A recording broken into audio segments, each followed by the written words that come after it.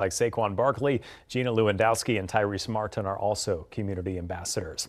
Governor Shapiro is announcing changes to Pennsylvania's standardized testing procedures. The goal is to reduce the amount of time students spend taking standardized tests and lessen anxiety around testing. The Shapiro administration is hoping to achieve this by highlighting a three-part plan to include implementing online testing over the next 2 years, adopting question types that allow students to use methods with which they're already familiar, and developing a free optional benchmark assessment tool for schools to help educators better understand whether students are on track to succeed on end-of-year exams.